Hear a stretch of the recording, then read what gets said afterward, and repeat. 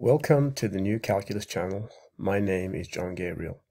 And so if you'll recall, I have written about the Gabriel polynomial and produced a couple of videos in the past, but I've only mentioned it in the passing. And so in this article, which is very recent, of course the knowledge in it is over 3 decades old, but it's a new article which is dedicated entirely to the Gabriel polynomial.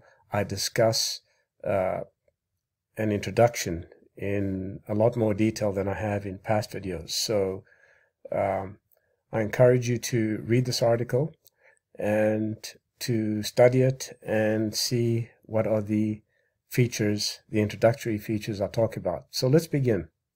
Now, you'll recall that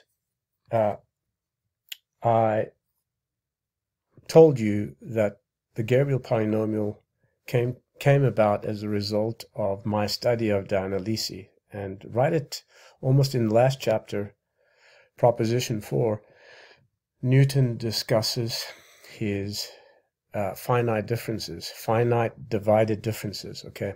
And I showed you how, in another article, how we got calculus, the way in which Newton arrived at his interpolation polynomial, which you see in front of you.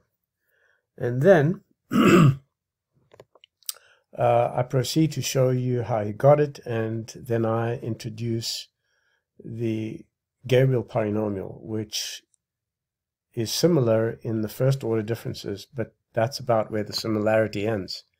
And so in this article, I explain to you how everything works, and I actually give you a couple of examples so that you can see how the Gabriel polynomial works. And of course I also show you that the Gabriel polynomial doesn't care about the actual function itself or its derivative, so you don't need to know either, and you can perform systematic integration. So here are a couple of examples that I describe on these pages with first order and second order differences. And then I also introduce you to systematic integration using the Gabriel polynomial, and I end by showing you how you can find areas without actually having to do any integration as you do in the mainstream calculus, where, for example, sometimes it's very hard to find an antecedent function or a primitive function. So I encourage you to go to the details section and download this article. I'll place a link to it, and I'll also place a link to an applet that you can play around with to see that it works with every function, and also to compare the speeds at which you can find rational number approximations. Well, actually in the Gabriel polynomial they're exact because there is no error term like you find in Taylor's polynomial. And also I explain why there is an error term in the interpolation polynomial and Taylor's polynomial. So this is a nice new article.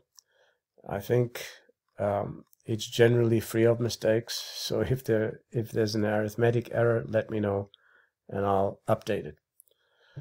So that's pretty much it. That's all I wanted to announce. If you're not already a subscriber, become one, click like, and tell your friends about it and spread the news. You'll also find me on YouTube and academia.edu, and also my main New Calculus site. So I'm John Gabriel. This is the New Calculus channel. Till next time, goodbye.